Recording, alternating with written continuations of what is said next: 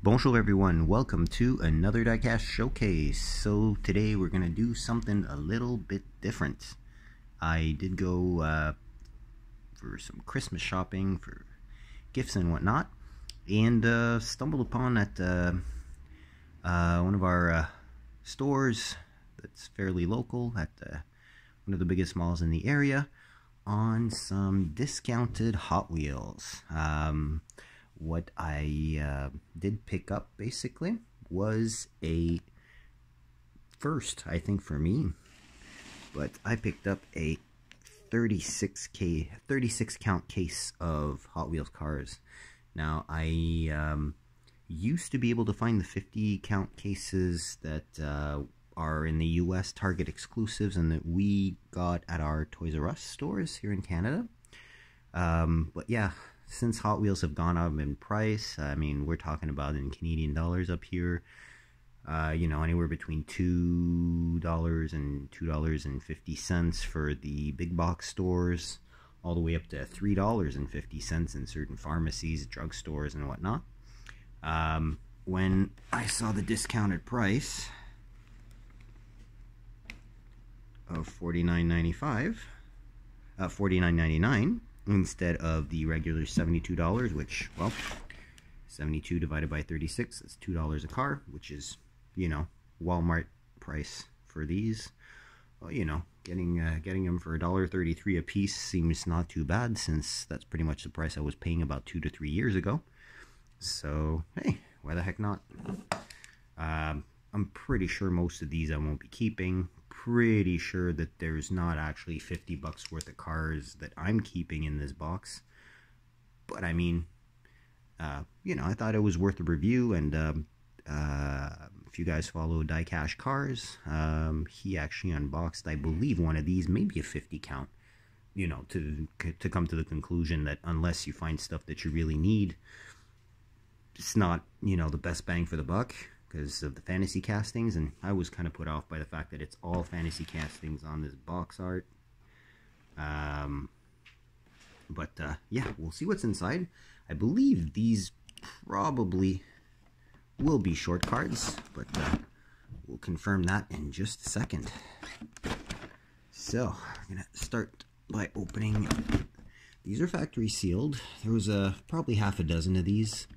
I took the one that had the tape that seemed to be in the best of conditions, just to make sure there was no tampering or repackaging or anything like that. So here are your contents. Right on the get-go, I can see a lot of fantasy castings. But let's delve in, see what we get. These seem to be all trays. So start with the first tray. I'm actually gonna flip this over because, oh yeah, there's some casts in here I definitely recognize. Let's see, start with the bottom one, I guess.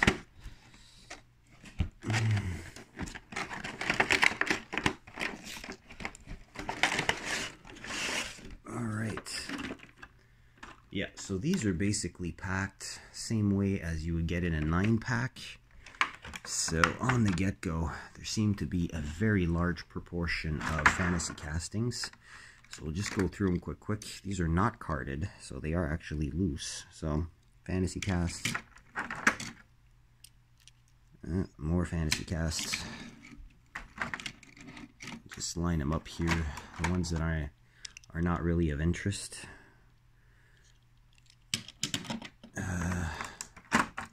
Yeah, so definitely this is not the best bang for the buck one could imagine, but you know, still gonna go through them.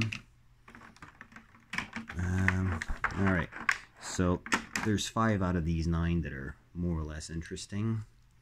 You've got a Mad Manga out of the art cars. Definitely not the best color wave. You got some kind of like cranberry colored aero disc wheels, and you know, graphics are kind of cool, but yeah, so that one's potentially a keeper. I did not have the gray version of the Moon Eyes Bone Shaker. Do have the yellow one carded, so you know, that's not bad. You know, I'm not a big collector of bone shakers, but you know, Moon Knight's livery definitely is cool. I already have this one as well as this one, which are pretty much the best two of the case. Well, at least of this tray. So I'm gonna line up the ones that are, you know, of notable interest. There we go. Next one. All right, let's see what we have here. Got these little cardboards in between each. 2 cardboards in between each. Let's see if we get a better tray here.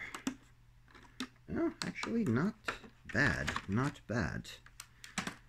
These are unfortunately part of cases that I pretty much have everything I need. Nope. We got 3 fantasy castings that are not really interesting. This one here. This one here. And this one here. So those are more or less interesting. Do have multi-pack exclusive Mustang 62 Mustang prototype. Got a fastback, notchback or coupe Mustang, which does look good. I don't have this one. That's definitely going to be in the keepers over here. These are actually dupes. So let's see. I do have this one, but I have it carded, so I'll probably keep this one since I have the red and the blue version. Get rid of the carded one that I have. I do have this one already. Might have sold it, but I have some color variations of the this little, what is it? This Aston Martin Vulcan. So these are going to be all the dupes here. Definitely have this Ken Mary Skyline, part of the Then and Now. Do have both the Then and the Now. The Now being the R35. And I do also have the color wave of this Ford Falcon race car that I actually customized a little bit. So, alright. So we're stacking up them duplicates. Good thing is, though, these plastic trays that come with there, I will be able to keep those for storage, so that's good. Alright, next up we do have another tray here. Alright, let's see. Not too bad, not too bad. Alright, so we got this guy.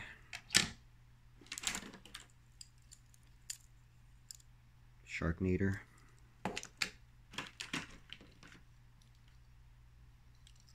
This ratty looking thing. And this one that I actually did pick up in another multi-pack, and it's actually pretty cool looking fantasy casting, but yeah, I'm not going to keep that either. If we're talking about the real deal ones, 67 Chevelle, which is a nice color wave. Remember seeing this one on the pegs. Do have the blue one on card. Now I've got the yellow one loose, which is not a bad thing. 350Z.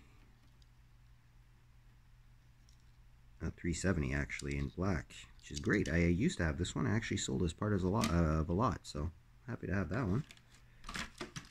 Got the red Gallardo, which is actually in the banner of my channel. So definitely that's a duplicate. There we go. Yeah, we're gonna start double stacking these. Challenger drift car in the Hot Wheels race team livery. Matte blue, pretty cool, but not something I'm gonna keep. And a purple SRT Viper coupe, which I'm actually not sure if I have. I'll have to double check that one, but that one's pretty cool. All right, last tray. All right. Okay. McLaren P1 in purple. Do have that one. and it's actually sitting right over where the camera is focusing, between that GR Supra and the McLaren F1 LM. So definitely already have that one. Let's see. We've got this guy here. This guy here. So what is this? A mod rod. Yeah, not really something. I already have many variations of the mod rod, and I'm not going to be keeping this one. We got this guy, which is a regular in these multi-packs. Got this kind of weird open racer here. The livery that looks out a livery that kind of reminds me of the liveries you'd see in Speed Racer or something. We've got little dune buggy thing that's been produced for quite some time and used to have machine guns, but Hot Wheels doesn't do anything with guns anymore, which I can understand. We've got this thing here, plastic body, metal base, probably pretty good on the track, and it's got one of those adjustable lips in the front that you can either put down or up depending on your track setup. So there you go, moving part there for special feature. Got the Huayra Coupe in gold, which is a cool one. I'm going to keep that one. Got the blue multi-pack exclusive liveried NSX, which you know, it's not bad, not bad. And we've got, last but not least, the Liberty Walk GT35RR wide body R35 GTR, which I already do have loose. So that pretty much goes through the whole 36 cars included in this case. So yep, I'll be in agreement with diecast cars. Definitely not the most sound investment, especially that definitely he did the 50 case count, because his were all on short cards. These are all basically loose cars. So a bunch of these are going to be sold. A few I'm going to be retaining. I'm counting 8 total I'm going to be retaining for the collection. Out of 36 is pretty weak, honestly. But hey, it is what it is, you know. These came up to $1.33 each. So got a bunch of cars that will be great for giving to kids.